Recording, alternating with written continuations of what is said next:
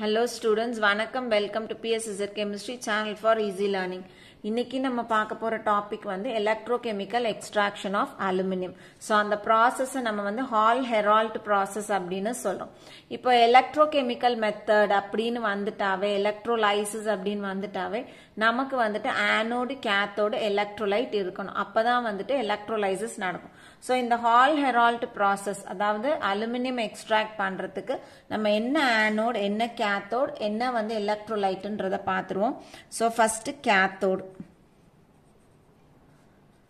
இந்த Hall-Heroult processல நம்ம வந்து ஒரு iron tank எடுத்துக்கிறோம்.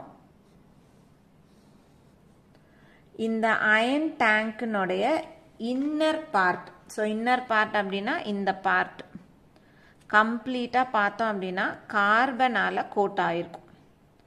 So இதுதான் வந்துட்டு நம்ம என்னவா எடுத்துக்கிறோம் அப்படினா cathode. So இதுவும் வந்து கார்பன் தான். So அப்போ iron tank cathode நம்ம என்ன எடுத்துக்கிறோம் iron tank lined with carbon. அடுத்தது anode. anode வந்துட்டு இந்த இடத்துல கார்பனால செய்யப்பட்ட blocks. So rods மாதிரி இப்படி இருக்கும். இதுவும் கார்பன் தான். So இது anode. அப்ப anodeக்கு நம்ம என்ன எழுதுவோம் கார்பன் blocks. அடுத்தது electrolyte. So இந்த இடத்துல anode வந்து நம்ம எதுல immerse பண்ணி வைக்கிறோம் electrolyteல immerse பண்ணி வைக்கிறோம். எதை வந்து நம்ம இங்க electrolyte எடுத்துக்க போறோம் அப்படினா alumina plus cryolite CRYOLIT. So இந்த mixture தான் நம்ம என்னவா யூஸ் பண்ண போறோம் electrolyte யூஸ் பண்ண போறோம். So mixture of alumina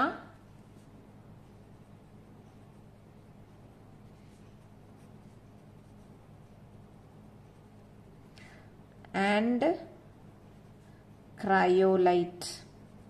இப்போ இந்த அலுமினாவினுடைய strength நமக்கு தெரியணும். So இது வந்து solution formல நம்ம எடுத்துக்கிறோம். So 20% alumina solution. Cryolite வந்து நம்ம molten formல எடுத்துக்கிறோம். உருகிய நிலையில cryolite எடுத்துக்கிறோம்.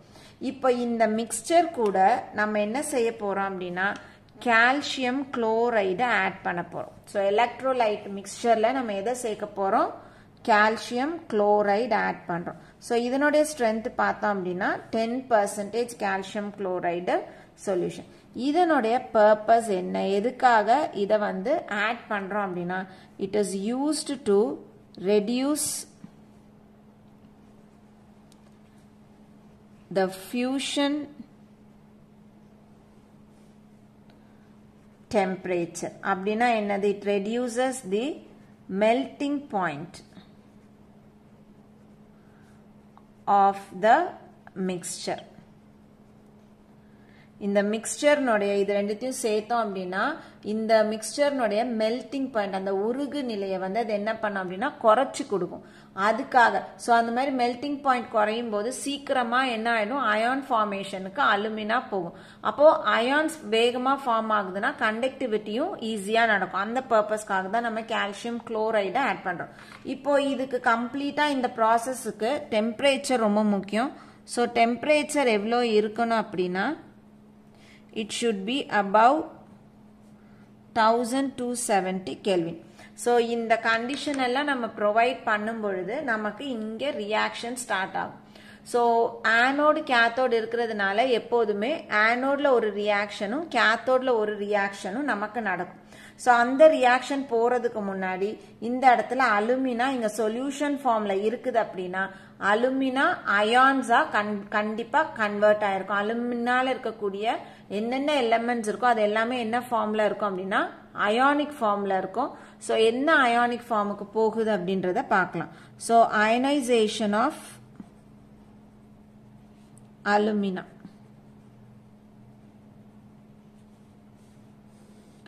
Alumina வினோட formula Al2O3. So இது என்னாக ஆரம்பிக்கும், இங்க சொல்யூஷன் ஃபார்முக்கு போன உடனே அயான்ஸா பிரியும். ஸோ என்னென்ன அயான்ஸா பிரியும், இதுல அலுமினியமும் ஆக்சிஜனும் இருக்கு. ஸோ Al3+ அயானா போகும்.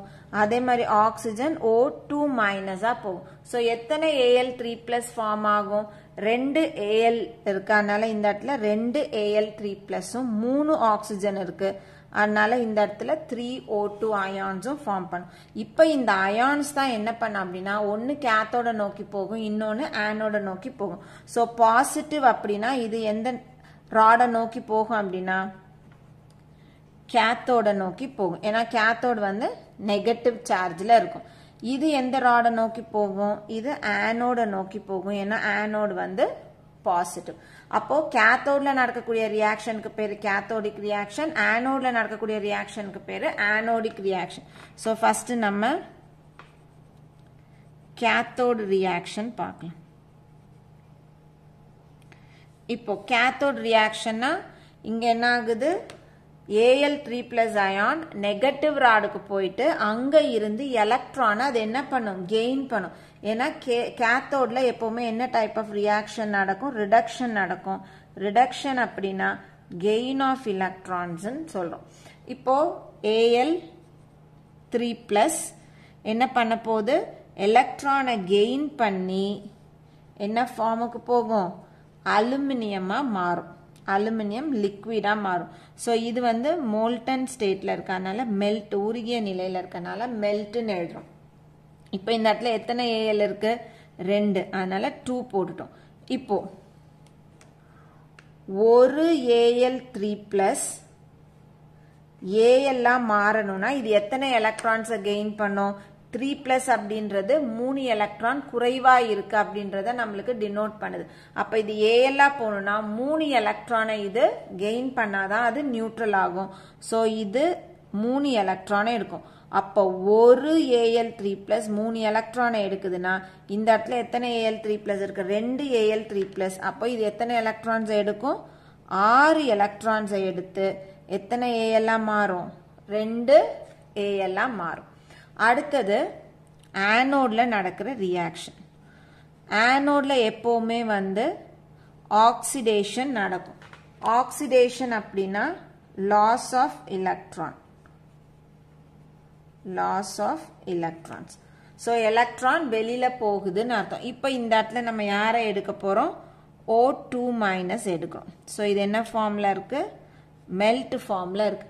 இப்போ லாஸ் ஆஃப் எலக்ட்ரான்னா இந்த O என்ன பண்ணணும், அதுகிட்ட இருக்கக்கூடிய எலக்ட்ரானை வெளியில கொடுக்கணும். ஸோ எலக்ட்ரானை நம்ம இந்த சைடு போடணும், இந்த சைடு போடணும். இப்போ ஆக்சிஜன் எப்போதுமே ஆக்சிஜன் கேஸா தான் வெளியில போகும், வெறும் ஆக்சிஜன் ஆட்டமா வெளியில போகாது. அப்போ ஆக்சிஜன் கேஸா போகணும்னா ஆக்சிஜன் மாலிக்யூல், அதாவது 2 ஆக்சிஜன் ஆட்டம் சேர்ந்து ஒரு O2 மாலிக்யூலா வெளியில போகும். அப்ப இந்த இடத்துல இது என்னவா கன்வெர்ட் ஆகணும், O2-வா கன்வெர்ட் ஆகும். இப்ப இங்க எத்தனை ஆக்சைடு அயான்ஸ் வெளியில வந்திருக்கு, 3 ஆக்சைடு அயான்ஸ் வெளியில வந்திருக்கு. அப்ப 3 ஆக்சைடு அயான்ஸ்னா அது எத்தனை மாலிக்யூலா வெளியில போகும், 3 மாலிக்யூலா வெளியில போகும். ஸோ 3 மாலிக்யூலா வெளியில போகணும் அப்படின்னா எத்தனை ஆக்சிஜன் ஆட்டம்ஸ் எடுத்துக்கணும், நான் 6 எடுத்துக்கணும். அப்ப 6 O2- அயான்ஸ் 3 ஆக்சிஜன் மாலிக்யூலா வெளியில போகும். இப்போ ஒரு ஆக்சிஜன் ஆட்டம் எத்தனை எலக்ட்ரானை ரிலீஸ் பண்ணும், 2 எலக்ட்ரானை ரிலீஸ் பண்ணும். அப்ப இந்த இடத்த நம்ம எடுத்துக்கிற 6 O2- எத்தனை எலக்ட்ரான்ஸ் வெளியில கொடுக்கும், 6 × 2 12 எலக்ட்ரான்ஸ் நமக்கு வெளியில கொடுக்குது.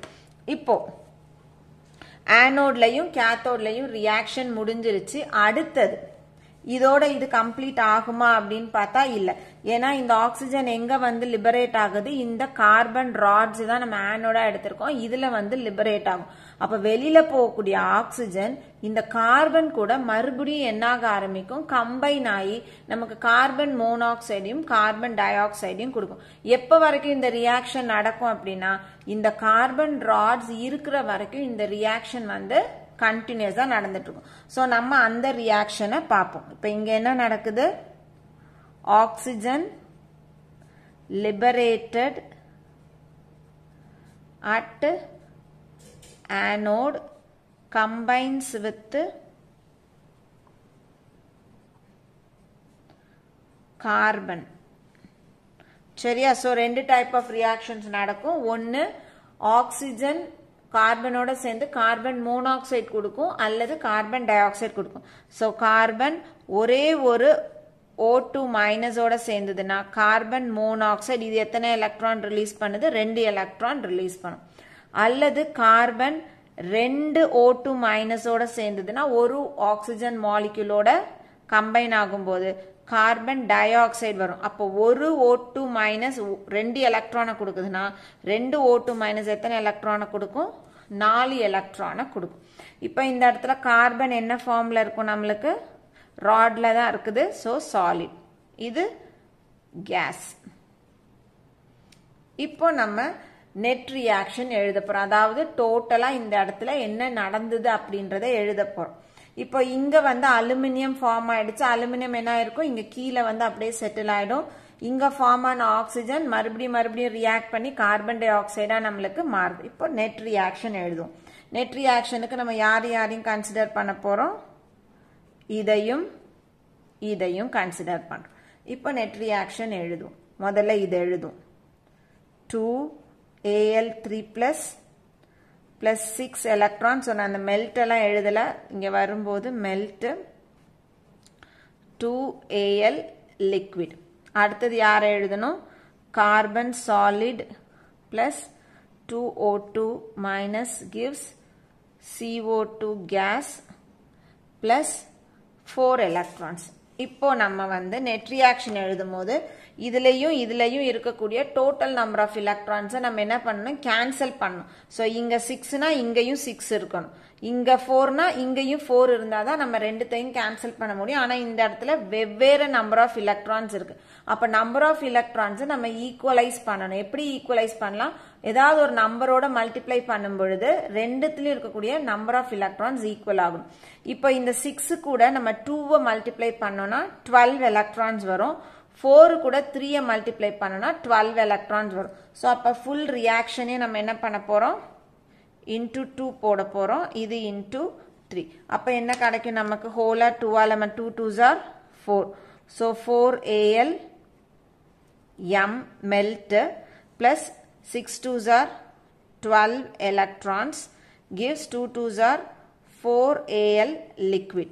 இப்ப அடுத்ததுக்கு வரும், 3 into 1 3 carbon solid plus 3 2s are 6 O2 minus gives 3 CO2 gas plus 4 3s are 12 electrons. இப்ப நம்ம இது எல்லாத்தையும் என்ன பண்ணலாம், கேன்சல் பண்ணலாம். ஸோ கேன்சல் பண்ணோம் அப்படின்னா 12 கேன்சல் ஆயிடுது, மீதி எதுவும் கேன்சல் ஆகாது. அப்ப ஃபைனலா நம்மளுக்கு நெட் ரியாக்ஷன் என்ன வரும், இங்க எழுதும் போது 4Al மெல்ட் பிளஸ் எத்தனை கார்பன் இருக்கு, 3 carbon solid plus 6O2 minus இதையும் நம்ம என்னன்னு எழுதணும், மெல்ட்னு தான் எழுத போறோம். ஸோ இங்க இதெல்லாம் மெல்ட் விட்டுட்டேன் நான், gives 4Al L plus 3CO2 gas. So மொத்தமா இதுதான் நம்மளுக்கு நடந்திருக்கு. அலுமினியம் கார்பன் 6O2 மைனஸோட சேர்ந்து aluminium carbon di oxide case கொடுக்குது. ஸோ இதுதான் வந்து ஹால்-ஹெரால்ட் ப்ராசஸ், அதாவது electrochemical extraction of aluminium. So exam point of வியூக்கு இது வந்து நம்மளுக்கு அப்படியே வந்து 5 மார்க்ஸ்ல கேட்கறதுக்கு நிறைய சான்சஸ் இருக்கு. ஸோ நம்ம இந்த இடத்துல எழுத வேண்டியது முக்கியமா கேத்தோட ஆனோடு எலக்ட்ரோலைட் டெம்பரேச்சர் எழுதணும், நமக்கு வந்து புக்ல வந்து எந்தெந்த ரியாக்ஷன்ஸ் கொடுத்துருக்காங்களோ அது மட்டும் எழுதுனா போதும். ஸோ அயனைசேஷன் கொடுத்துருப்பாங்க, கேத்தோடிக் ரியாக்ஷன், ஆனோடிக் ரியாக்ஷன் கொடுத்துருப்பாங்க, இந்த கார்பன் வித் ஆக்சிஜன் கொடுத்துருப்பாங்க, அதோட இந்த ஃபைனல் ரியாக்ஷன் கொடுத்துருப்பாங்க. ஸோ இது வரைக்கும் நம்ம எழுதுனா போதும், நம்மளுக்கு மார்க்ஸ் கொடுத்துருவாங்க. இது வந்துட்டு இந்த ரியாக்ஷன் எப்படி வந்தது அப்படின்றதுக்கான ஸ்டெப்ஸ் தான் இங்கே நான் எழுதியிருக்க இந்த 4 ரியாக்ஷன். ஸோ எல்லாருக்கும் இந்த டாபிக் வந்து புரிஞ்சிருக்கும்னு நினைக்கிறேன். வீடியோ பிடிச்சிருக்கு அப்படின்னா லைக் பண்ணுங்க, கமெண்ட் பண்ணுங்க, ஷேர் பண்ணுங்க, மறக்காம சேனலை சப்ஸ்கிரைப் பண்ணுங்க. தேங்க்யூ.